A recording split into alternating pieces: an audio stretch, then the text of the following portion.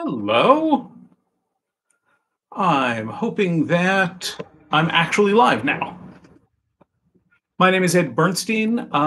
If for some reason you're here and you don't know me, and I'm going to be reading, I've been reading a Christmas ghost story on YouTube for the last few years. And this year, my friend Melissa Shaner and I decided that it'd be fun to write our own Christmas ghost story. So that's what we did.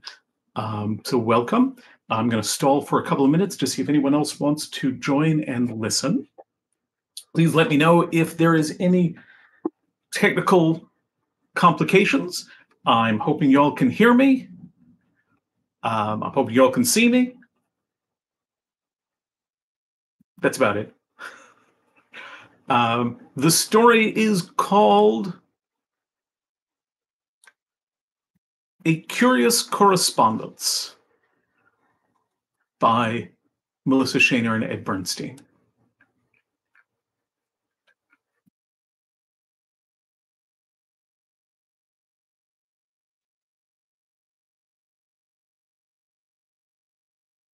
Excellent. I am on the chat. I am hearing that you can hear me and see me. I'll probably start in about 1 more minute in hopes that anybody who wants to join me can. I'm being nudged. Sorry about the screen reflections in my glasses. Don't know that I can do anything about that at this point, other than look away from the screen, which seems like a bad idea. So, oh well. Again, the story is called A Curious Correspondence, and it is by Melissa Shaner and Ed Bernstein.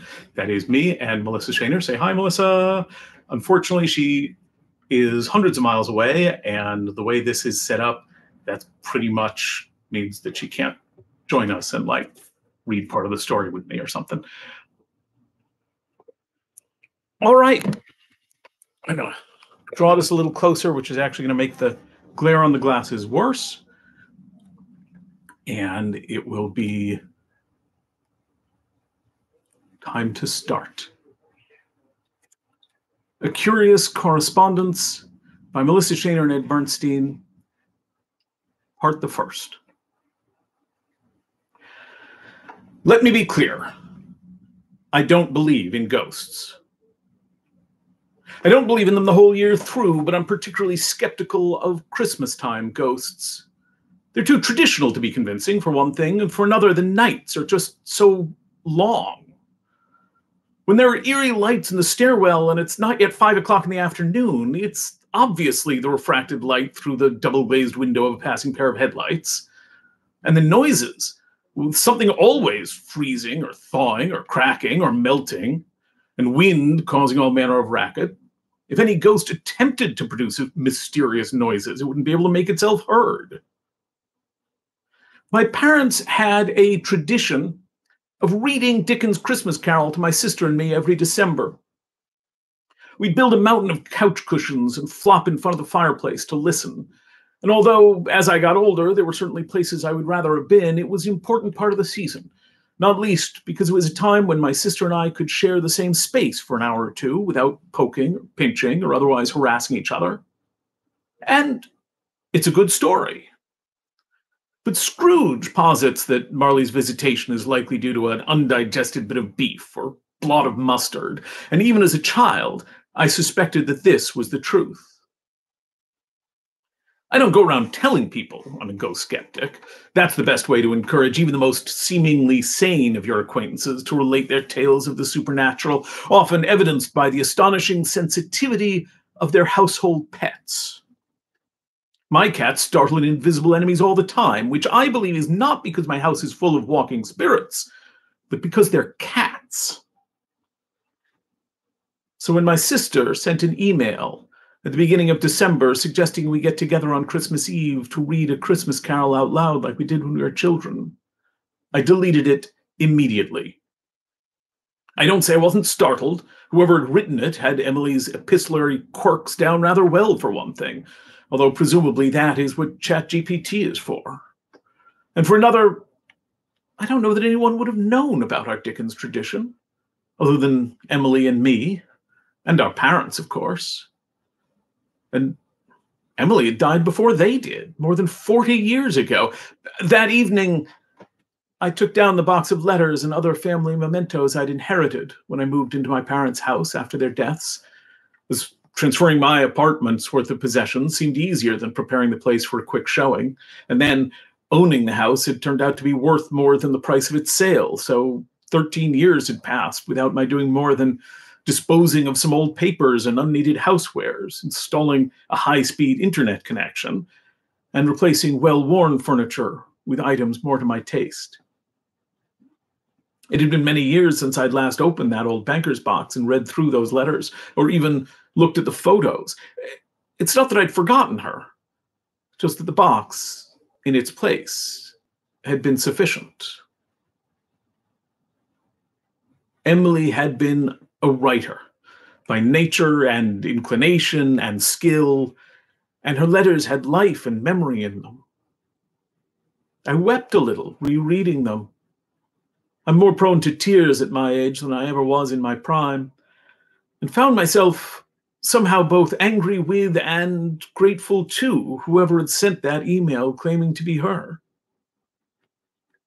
Which I suppose would put me in the frame of mind to respond when the next email came. I wasn't foolish about it. I didn't reveal anything about my finances or my address. I don't know that I would have revealed my finances to the real Emily had she been alive. She had peculiar ideas about money. But I typed a few words saying I was surprised to hear from her after all these years and hoping she was, under the circumstances, doing well. I don't know what I expected.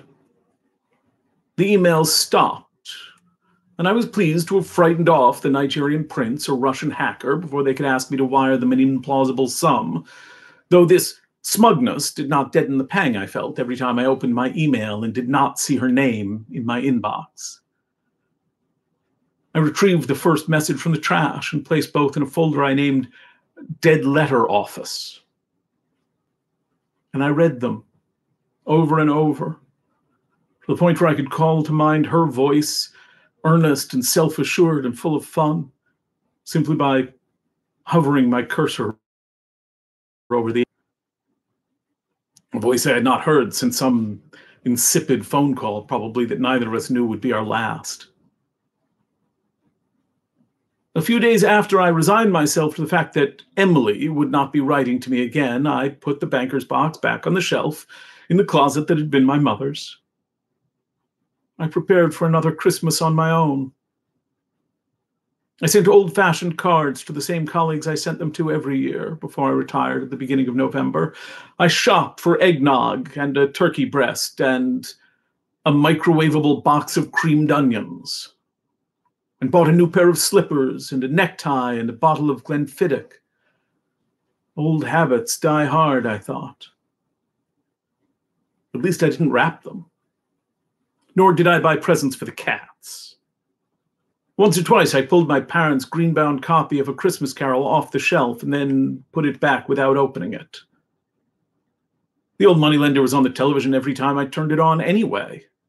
Bill Murray, George C. Scott, Mr. Magoo, Alistair Sim, of course. Our favorite had been the musical with Albert Finney. I watched a few minutes of it, but it hadn't aged well. Truth be told, I hadn't aged well either. There I was, ready to spend Christmas, which happened to be my 67th birthday, in solitude. Again, with no particular plan for the day, just as I had no particular plan for my so-called golden years, other than watch a few minutes of an old movie every now and then turn it off grousing. I appeared ripe for the plucking. It was only my old lawyerly skepticism that had saved me from someone pretending to be my sister. I would need to remain on guard. The Nigerian princes would find me a worthy opponent, however. I am, as I mentioned, retired from the practice of law, comfortably set up due to some fortunate investments and a great many billed hours, but my expertise lay in trusts and estates, planning and wills. I am a master of the various strategies surrounding the disposition of one's mortal hoards, as well as the various tactics used to subvert the intentions of the deceased.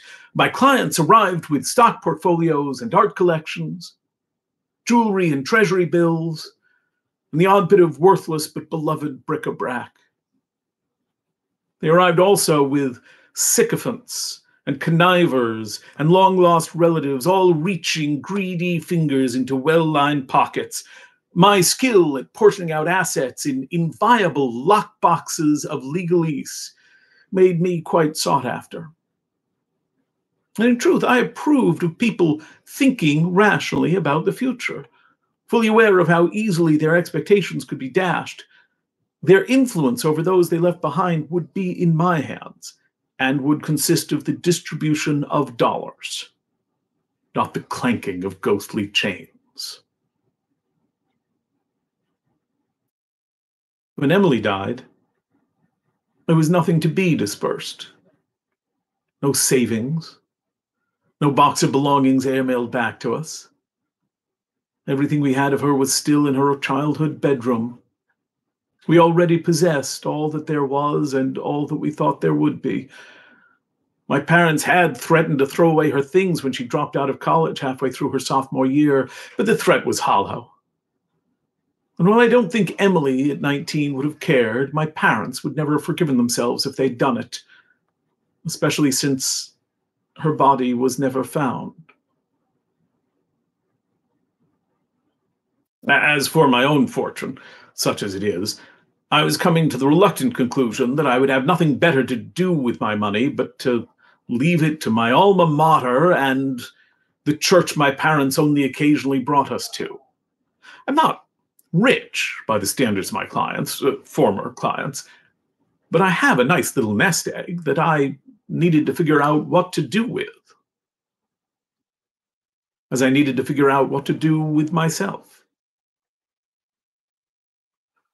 I opened the whiskey on the evening of the 23rd, seeing no reason to wait, and ruminated on the year that was ending. The main event, for me at any rate, was being more or less politely pushed into retirement by a managing partner not much more than half my age, and my polite agreement to be pushed. It was time for something new. But what? I couldn't imagine. A retirement community in Florida? Perished the thought. My father had talked about retiring at 70 and died at 66, so I had no role model for superannuation. I pictured myself rattling around the family home, aimless and purposeless, until I became one of those old men who watches Fox News in the daytime. I became quite maudlin and self-indulgent, and the occasional eerie lights and inexplicable noises, while decidedly not supernatural, did not help my mood.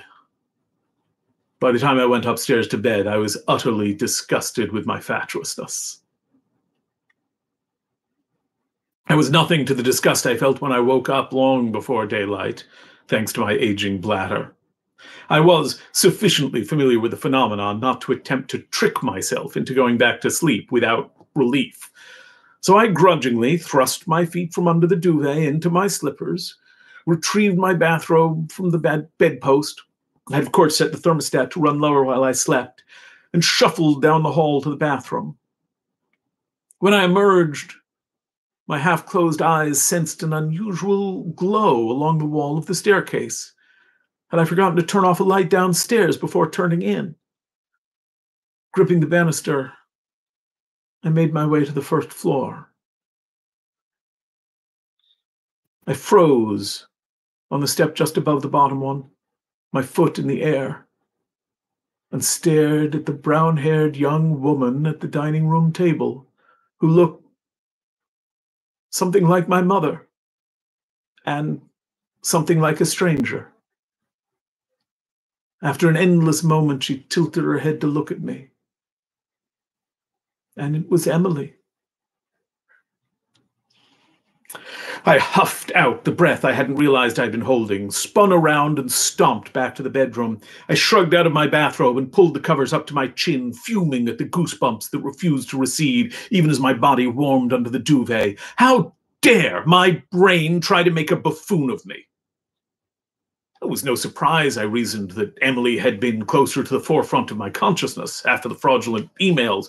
Perhaps my nightcap had been more generous than usual, given the quality of the whiskey and the permissiveness of the season. I struggled to erase the image from my mind and the unease from my chest, tossing and turning in frustration until the glow illuminating the walls of my bedroom was incontrovertibly the dawn. I spent that day in a fog and a funk, forgoing the morning walk around the neighborhood I'd been trying to incorporate into my routine now that I no longer had to get myself from house to train, from city station to office. I turned the television on and off a dozen times. For lunch, I heated some soup in a saucepan and ate it out of the pot, like I was a 22-year-old 1L in my first apartment again. I changed the litter boxes and rearranged the stacks of papers on my desk. I stood and stared out the window blankly for long stretches. Eventually, in the afternoon, I fell asleep in my easy chair. I woke to a dark room in a dark world to match my dark mood. Emily was pulling cushions off the sofa and piling them on the floor. Hearing my snort as I startled awake, she chuckled and said, "Rise and shine, Big." "Hello, little," I croaked out, fumbling for the lamp next to me and switching it on. There was no sudden thunderclap or luminous aura. There was just my long-haired, long-dead sister standing in front of the cold and empty fireplace, wearing faded blue jeans and a peasant blouse, smiling at me with mischief in her eyes like she'd done something clever and was going to make me admit it. She wasn't transparent or glowing or carrying her head under her arm. She had a mug of coffee on the mantel, and it smelled like coffee. I tried to think of something appropriate to say and finally managed, "Coffee?" And she went into the kitchen and came back with a mug for me. "You've changed some things," she said. "You've also changed yourself. I'm not sure I like either." I sipped at the coffee to steady myself and tried to think of some way to word my disbelief. It has been 40 years, little. These cushions aren't the same. They're stiff. Does anyone even sit on this sofa? I shrugged helplessly. I've changed too. I know. I'm dead now, to begin with. She raked an appraising glance from my thinning hair to my worn-out slippers, not yet exchanged for the Christmas pair, although I'm not sure I would have enjoyed getting old. I wish you would have done it anyway. She reached for her mug and absently tucked her hair behind her ear in a manner that pierced me with both its familiarity and the realization that I'd forgotten it. You don't seem that different to me, Emily. She rearranged the cushions again. Why are you... It's Christmas Eve, Big. You're going to read to me. Unless you're going to sulk off and ignore me again, as usual. Come on, get in. She patted the mound of pillows. I've made it as comfortable as I could, but I expect it'll take you a minute to settle your creaky bones. I frowned at her, suppressing a grunt as I shifted forward in my chair. Come on. I've got the book. I'm sorry. My brain seems to have settled along with my creaky bones. Are Mom and Dad here, too? No. I mean, I don't see them. Or sense them supernaturally. She fluttered her fingers and widened her dark eyes, which is why I asked you to read big. Now move. Or do I have to haunt you? Isn't that what you're doing? But I moved. I lowered myself into the sofa cushions in a nest before the fireplace, something I hadn't done since Emily didn't come home from college. The lumbar support was unexpectedly satisfactory. And then the fire sprang up, bright and crackling, and instantly as warm as if it had been burning for hours. Emily grinned and waggled her fingers again. Boo! Now read. She pushed the tall, green-bound volume into my hands. I opened it reluctantly and stared at the title page. It, too, had changed. Some particulars concerning the adventures of Emily N., age 19, amongst los desaparecidos, as told by herself. Shut up and read. Just shut up, big brother, and read. I can't do both. Emily smacked my arm with a hand that was remarkably corporeal, considering.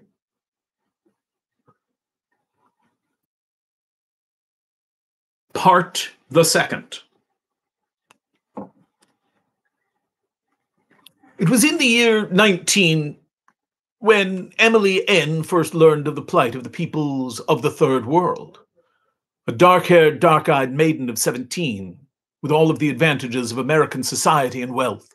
She had left home to study literature and art with the other girls of her class. Her only brother had done the same some time before, he being 6 years her elder, though he was studying law as befitted a young scholar of his acuity and guile. Now it was her turn to enter the world through the gateway of education, prepared by her loving parents and provided with the greatest of comforts. It was not only the girls of her class who gathered at the Fount of Knowledge, however. Emily was to enter not only into the world of arts and letters, but the world of young men. It is, alas, a common story for a girl in such a situation to lose her head, amongst other things. And our story will pass lightly over the events of her first year's studies until the time that she met Mr. Charles D. Charles had devoted his time in the Temple of Knowledge to philanthropic causes, mostly at a far remove from the American enclave in which he studied. He was strongest and fiercest on the weakest and most helpless objects of tyranny abroad, of which in those days there were many. He could see the downtrodden citizens of Sri Lanka more clearly than those of America, and the villainy in Jamba more clearly than that in Columbus. But that myopia, if strange, has always been common, at least amongst the sons and occasionally perhaps the daughters of privilege. If Emily noticed this optical condition at all, she considered it a minor infirmity compared to her own blindness in having arrived at the cusp of adulthood without observing these injustices at all. And besides, he was handsome, and she headstrong. Thus it was that in November of 19, when Charles announced that he was leaving for Buenos Aires to join the dirty war on the side of the students and the trades unions, Emily announced in her turn that she would accompany him. Charles accepted her attendance upon him without remark, and so, one morning, rather than gathering her school books and trotting off to her class in Victorian literature, she filled a backpack and a duffel bag with what she imagined to be essentials and hitchhiked alongside him to the airport. As they waited on the side of the highway, her frost-tinged breath clouding her view of the bell tower in the center of the campus from which they had walked, she had never felt so adventurous, so independent, so certain of her purpose. Even upon reaching that most colorful, corrupt, and crowded of cities, after lengthy and increasingly fractious travel, Emily retained that exhilaration. Her faith in herself, and perhaps more surprising, her faith in her companion, survived the trip.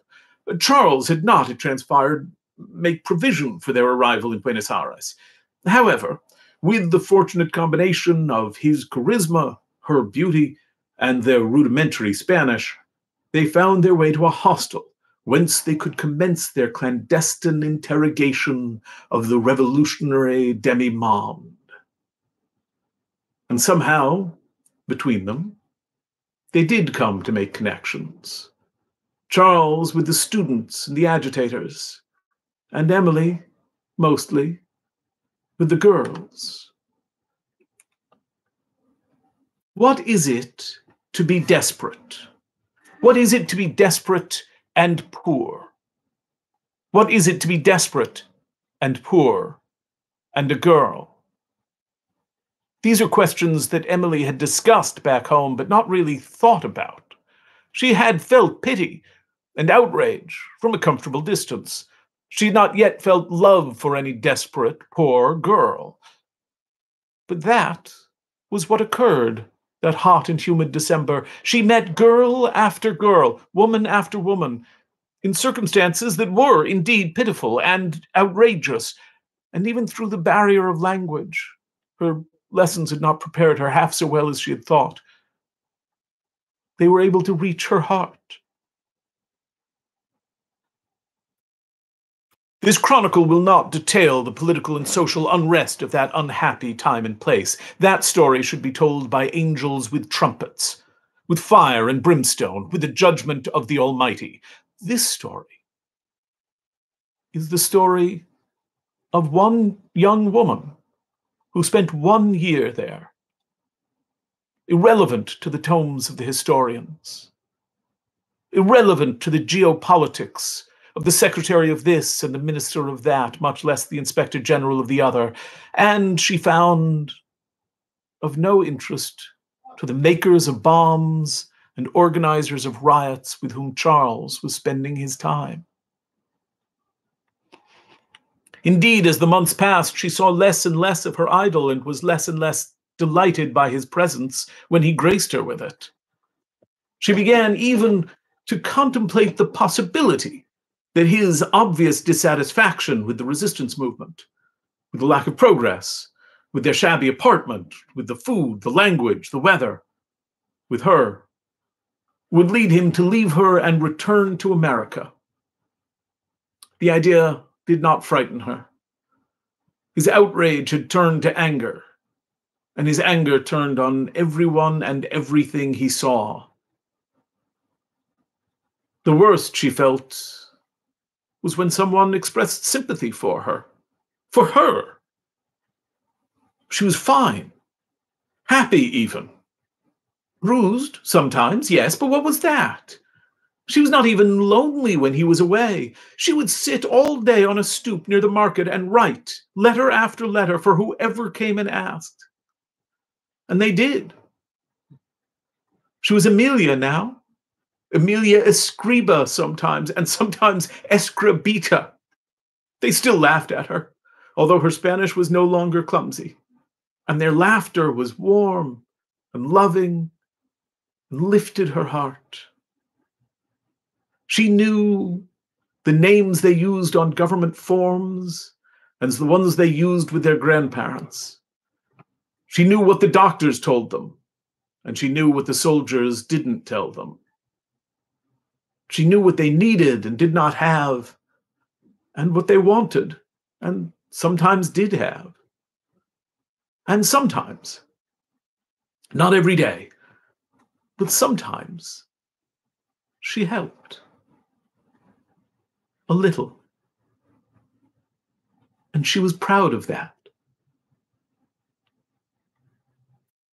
She was proud of Charles, too, in spite of everything. He would be away for days, and when he came back, she would ask where he had been and feel a tiny surge of admiration when he could not tell her. He was meeting with people he could not name, in places he could not disclose, doing things it was better for her not to have knowledge of. She had thought, as their airplane rumbled over the brilliant bed of clouds towards her equally brilliant and unimaginable future, that she would be by his side throughout it all. But she assured herself that their toil was linked, as their arms had been as they strolled their campus late at night. She made similar declarations in the letters home she smuggled out of the city every few months, wanting her parents and her brother to be as gratified as she was by their endeavors.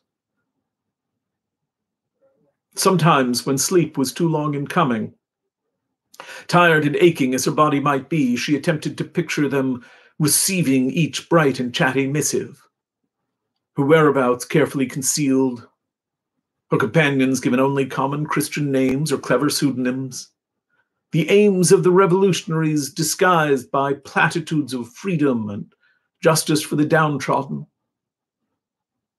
She told them amusing stories about the food and nothing about sometimes going to bed hungry. She told them that her friends were fighting for a noble cause and nothing about her squinting at the page on which she was writing through a blackened eye.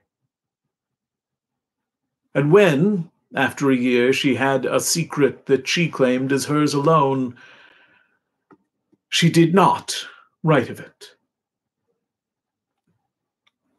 It was the women for whom she wrote letters who were the first to hear of this new chapter in her adventure among them. Most of them beamed, clasping her cheeks or laying their palms across her midsection, barely hardening under the folds of her skirt. They offered prayers to the Blessed Virgin. Emily concealed her amusement in the inaptness of the addressee and promised tinctures and tisanes to soothe her disquieted digestion. One, however, older than the rest, clasped her arm instead and led her to the shadow of an alley. This baby, it is from Carlos. Yes. You're sure? Yes, Emily replied, her cheeks flushing with indignation and chagrin. You misunderstand. This baby, you are sure you wish to bring it into this world?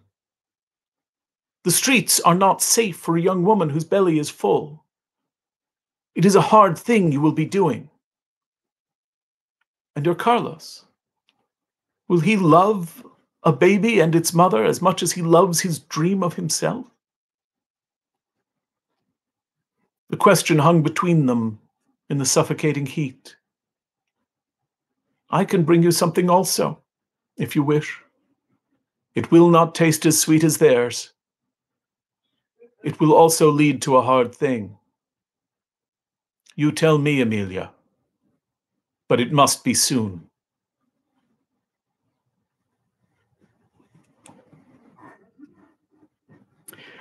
It is not difficult for a woman to hide a secret from a man who does not wish to know it, at least for a time. There are men, and not just men, who see more clearly what is further off and who see most clearly of all those things that have never existed. Emily had once found it romantic to disdain the things that were real and near and practical. But in this place, and in this time, and perhaps in truth in all times and places, the tangible work of life, set to with fervor and goodwill, is as transcendent as the most high-minded of philosophies.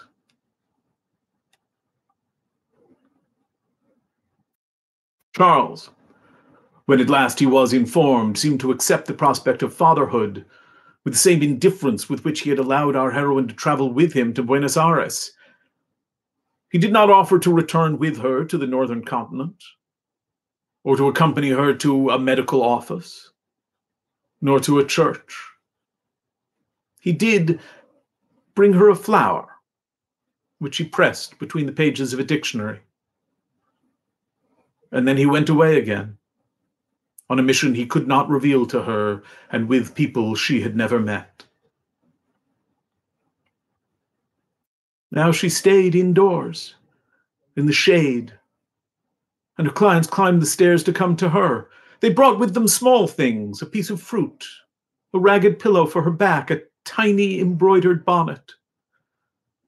She wrote their letters for them as she always had, and watched with wonder as every day some new aspect of the child within her revealed itself. Charles returned on Christmas Eve at night. She was awake and looking out through the window, smiling at the lanterns glowing with candles and wishes ascending to the sky. Then she saw him, standing in a shadow. He waited for a patrol to pass, then darted into the house. She ran to the apartment door and opened it, throwing her arms about him. But he did not return her embrace. His form rigid and unyielding. She stood back a step and hesitantly asked, "What's wrong?" And he struck her with his fist. The mission had gone badly, of course. And he struck her. His friends had left him, and he struck her. He was done with this country, and he struck her. He was done with doing good, and he struck her. He was done with her, and he struck her. And then he struck her again, and again.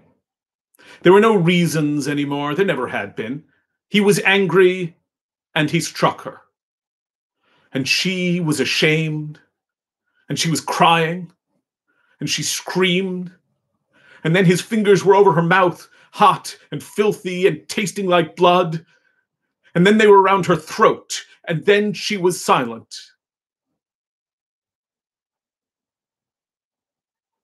And then she was dead.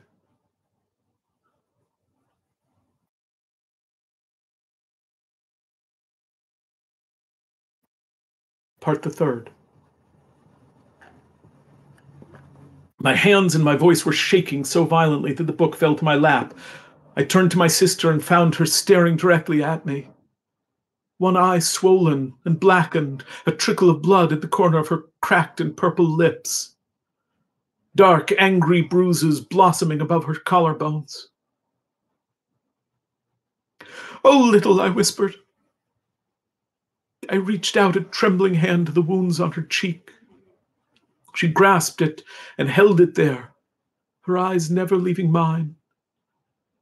And I watched, in wordless despair, as the mark slowly faded, that where skin remained icy under my fingers.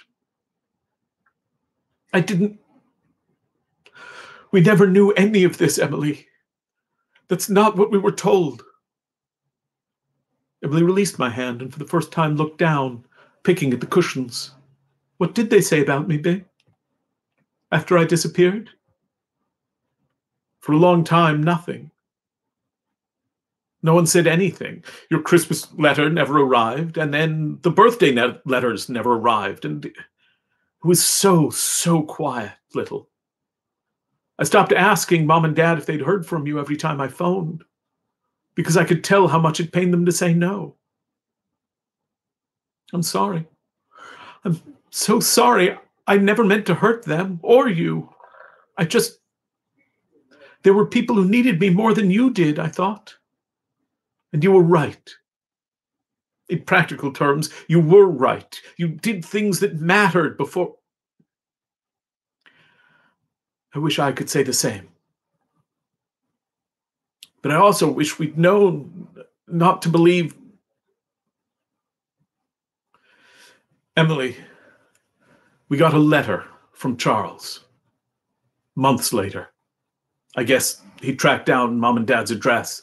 He sent us a letter, and it was all about how much he loved you, and how it was so terrible what the junta had done to you, and about how proud you would have been to be a martyr for the cause. It was the first time we knew for certain that you were never coming back to us, little. Emily pulled the book from my lap and hugged it to her chest, knuckles whitening around the spine. He went to the papers somehow. It was in the news for a bit. Pretty young American girl dead in a foreign country. Charles was still underground wherever he was, rallying people to his side in your name. Our senator issued a statement decrying the terroristic intentions of radical leftists and held you up as an example of what happens to the misguided and foolhardy. Mom and Dad refused to talk to anyone about it. A reporter called me once. I said I had no comment and hung up because I had exams to focus on. And then something else overtook the story, as it always does. And well, it was just us again, without you. Emily nestled her head against my shoulder and laid an arm across my chest, the other still holding the book. I wrapped my arms around her. She had weight, substance, a faint patchouli scent. I knew that trying to warm her up was futile. Then an idea came to me. Do you want to see them, Little? See what? The newspaper clippings? Charles' letter? You saved them? We saved everything. Well, not your clothes or the baby dolls with their hair cut off or your hideous bedspread, but everything that we thought mattered, we kept. Emily sat up. You really still have them?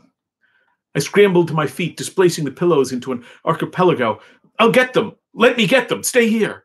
I stopped short, the chill left by Emily's arm along my flesh seeping into my bowels. You will stay, right? You'll be here when I come downstairs again.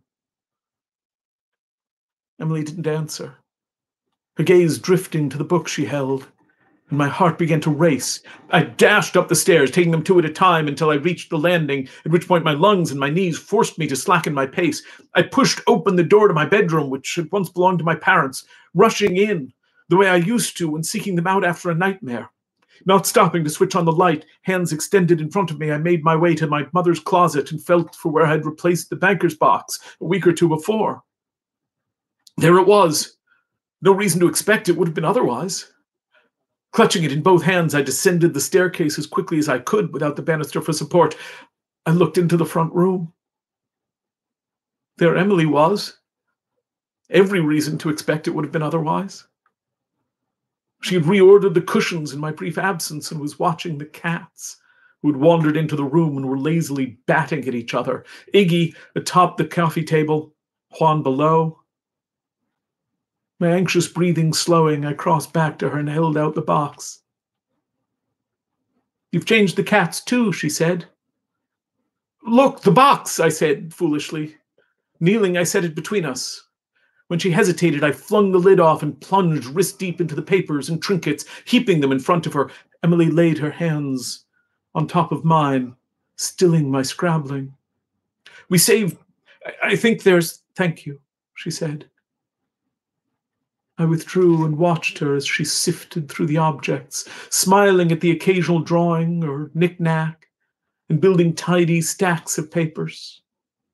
One for her childhood and a short time at college. One, the smallest, of the letters from her time in South America. And one of everything after.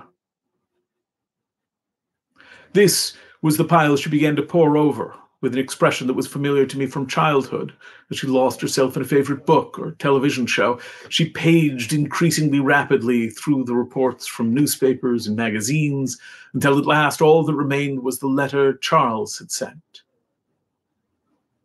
She held the envelope with the very tips of her fingers, closing her eyes, then took a deep breath and slid the contents from inside.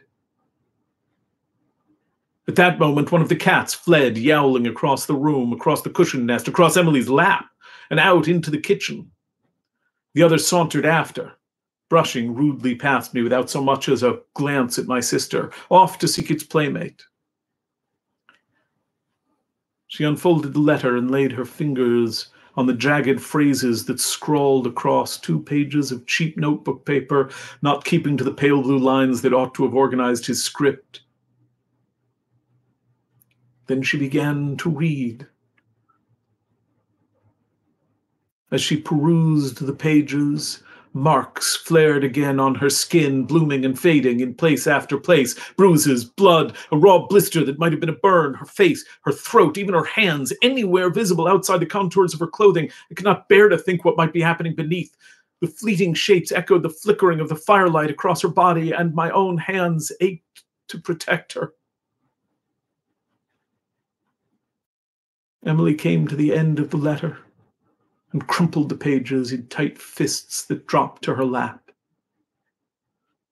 The phantom wounds vanished, but her cheeks remained red and her eyes wet. Little. He lied, Big. We didn't know that, Little.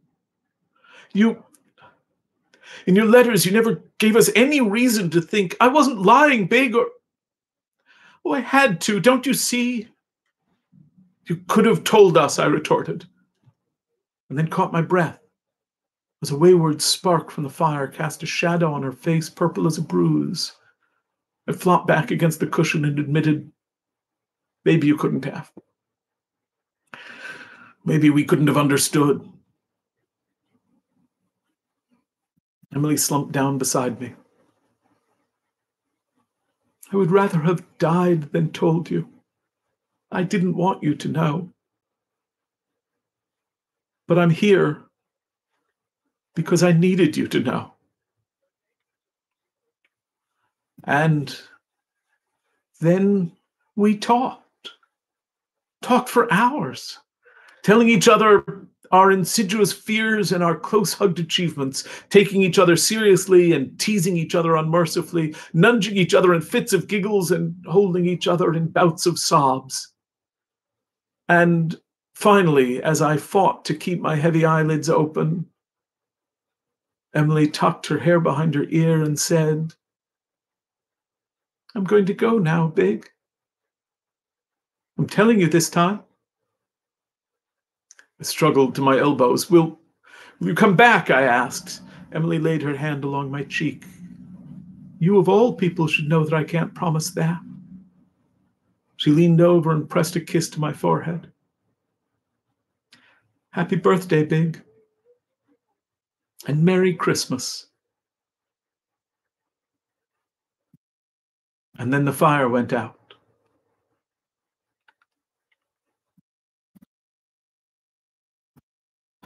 Part the fourth. It was precisely a year ago, give or take an hour or two, that I woke on the floor of my living room on Christmas morning, cradled by couch cushions, a cat grooming itself indecently close to my head. The box's contents had been neatly returned, save one, the letter sent to us by Charles. I've always assumed it to be the source of the charred and brittle shards scattered on the otherwise empty grate of the fireplace. The tall, green-bound book was also back in its place on the shelf. And whenever I pull it down these days, it falls open to the page on which old Scrooge crows about crumbs of cheese and underdone potato. I've taken on new work. Not that different from my old work, really. My former clients used to worry about their things, mostly their dollars, being used in ways that they didn't like after they were dead. But it turns out that someone's life, someone's death, can be used against their wishes too. My new clients are already dead. I don't talk to them and they don't talk to me. I don't believe in ghosts. That assertion stands. I talk to some of the people they've left behind. I read their letters and I research their histories and I argue their cases in courts of various kinds, including the court of my own opinion. I tell their stories. It's not very lucrative, I'm afraid, but there are other compensations. I've not had very many clients yet. The ones I have had are not very good at recommending my services to fellow decedents, but I think I've corrected a few records. I picture my sister writing her letters for those Argentine women, making incremental enhancements to their daily lives as I write on each client's behalf. I did not take on the case of one Charles D., who, yes, has died. A few Google searches and the reactivation of my LexisNexis account soon uncovered. On Christmas Day last year, in point of fact. Happy birthday to me indeed. He died in prison, just to put a bow on it, having been arrested for vehicular homicide halfway across the country in the end. I don't think about him. I won't grant him that satisfaction even now. He liked it too much when people thought about him. I would rather think about Emily and people like her. And there are a lot of people like her, I've found. So many more than I ever knew. Perhaps one or two have made your acquaintance. Allow me to offer you my business card?